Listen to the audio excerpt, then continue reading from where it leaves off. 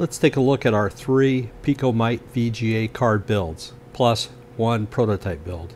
Our first build was on prototype cards that we have. We used the breakout card for the Pico that broke out all the pins and cabled that over to a VGA breakout card that we have, and a PS2 breakout card and an SD card breakout. And then we built up a little audio filter card.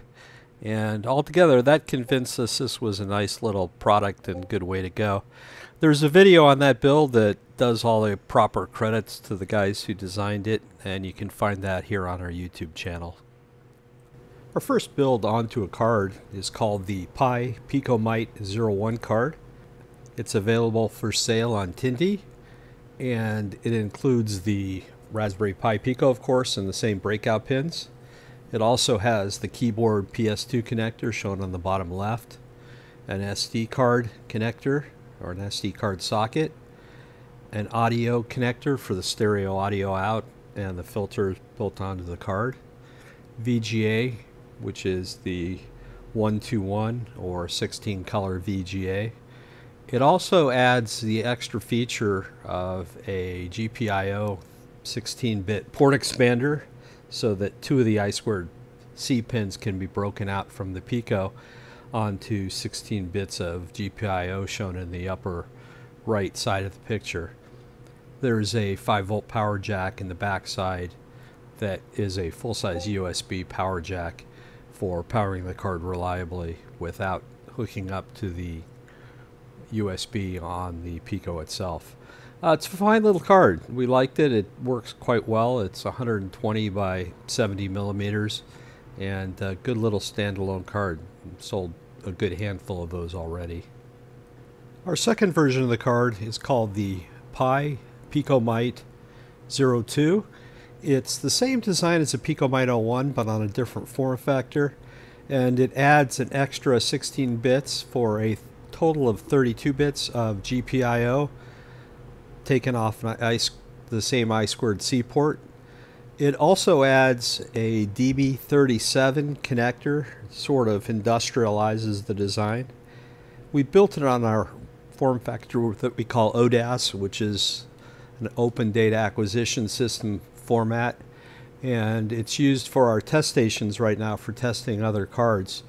We take our I2C cards that we want to test and connect them up to the I2C 0 connector at the upper left corner of the card, and it has all the same other connections: VGA, PS2, 5 volts, audio, SD cards. But having the mil-spec, or not mil-spec, the commercial spec DB37 connector allows a more sort of industrialized way of connecting up to the card. Much easier to put in and out of something than hooking up to ribbon connectors. I like it quite a bit and have done quite a bit of test card design or test designs with the card, and it's quite a nice little design as well. A little bit bigger form factor, being 95 by 95, so it's a little shorter in one dimension, a little wider in the other, but fits well into our ODAS family of cards, and is a very nice little controller for controlling things that are in our ODAS family, which by and large are I2C cards. So it's another good option, also available up on Tindie. At the moment it's up as a bare card. You can populate it yourself, and we occasionally build some and put them up on Tindie as well. Our third version of the card is the same as the previous 2 versions, but without a port expander. It's sort of an easier to build card. That's why I like it, but the real advantage of it is it can be put into a standard extruded aluminum enclosure.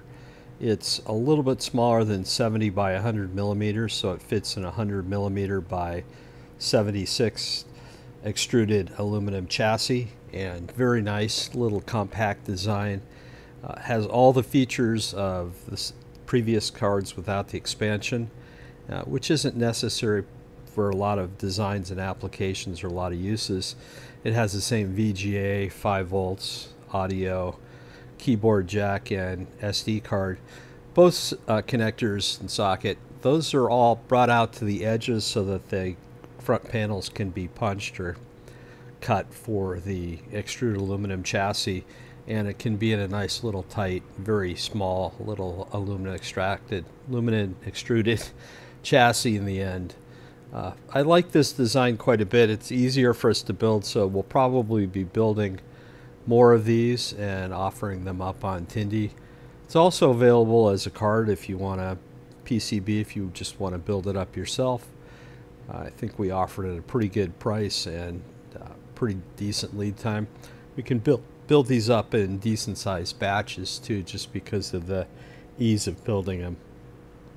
Here's a picture of the PicoMite 03 in the extruded aluminum chassis. It sits in a channel in the bottom of the chassis so it doesn't move around. It's a little tiny bit smaller in both dimensions, but it slides in quite nicely and gives a little bit of mechanical slop room there. All the connectors are flush to the edge of the card, even though this picture doesn't exactly show that just because of the view. They all fit flush to the front and back connectors of the chassis itself. And if you cut some notches and holes and drill a few things, you can have a nice little standalone chassis design. Chassis are available on eBay and other places, and they're around 10 bucks right now. Let's take a look at some demos to put the card through its paces. The commands are very similar to what you would have when you run Linux or DOS. More like Linux with the CHDIR, you have to put the paths in quotes, double quotes. If you type files, it does a directory listing of that folder that you have. You can have folders obviously on the SD card. We should be able to play some sound here as well. And I'm going to make a typo. One of the nice things here is you can do the up arrows to go up and down through the scroll through the type buffer that you had from typing before. And here's the sound.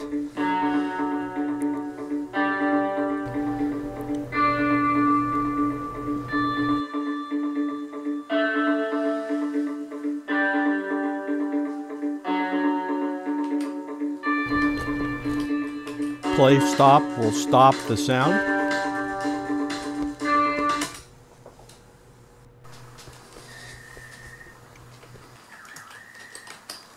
Files gets us the two folders. I have a basic folder and a wave folder. Let's go over to the basic folder. And I've got a few demo pieces of software in there. And let's see what we have. What do we want to try first? Let's load the colors demo. British spelling, folks. Loads very quickly. Run the program. And here's the 16 colors. Might not show up great on the monitor, but they were there and nice. It's one bit of red, one bit of blue, and 2 bits of green, which give you the 16 colors.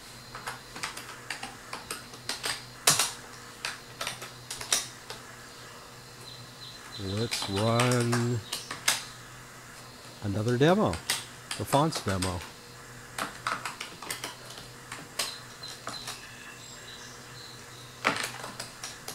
So a nice set of fonts for the screen. And a pretty simple program example here of what it took to write the fonts. Alright, let's load the next program that has me addicted. I've been playing this more than I've been doing anything else. It's a clone of the classic Tetris. And a pretty nice clone. Doesn't have sound. Wish it did. It'd be nice if it did. Might not be too hard to add it, but it's written in BASIC and it runs very well.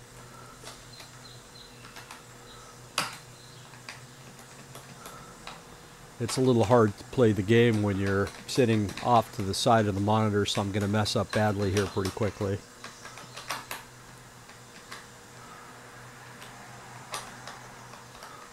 Well, I already messed up. But it's a very playable game, and really starts to show some of the features or capabilities of the Pico running BASIC.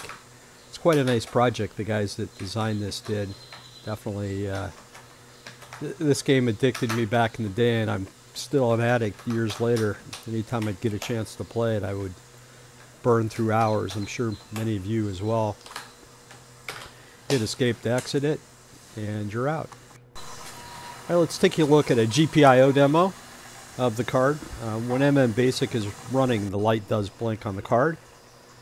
And I've hooked up 16 LEDs to the card and a little demo card that I have. And the GPIO is 16-bit expander is writing out all 16 bits one at a time across the LEDs. And any key to escape it. And let's take a look at the listing very quickly. It's got all the MCP 23017 ports listed, as well as the initialization code, and that's really all the code that was required to do that. Works quite nicely.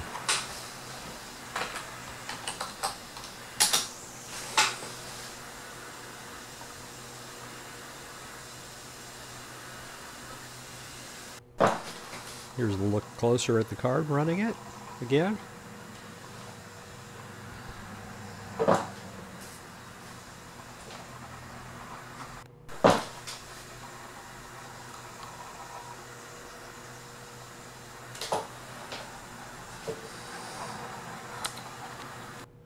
Hopefully this gave you a taste of some of the features that the card can do. It's a very nice card.